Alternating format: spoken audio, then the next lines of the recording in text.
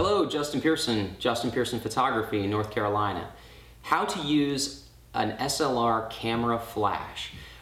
Many SLR cameras have a hot shoe flash that pops up from the camera itself, and it offers a certain amount of illumination.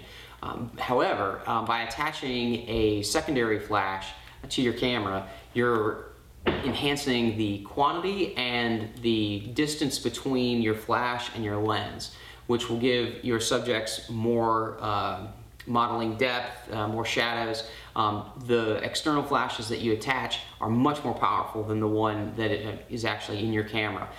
They have their own batteries and can be zoomed, adjusted in density, and turned in different directions. So you're much more flexible when you use an external light source. And that is how you use an SLR camera flash.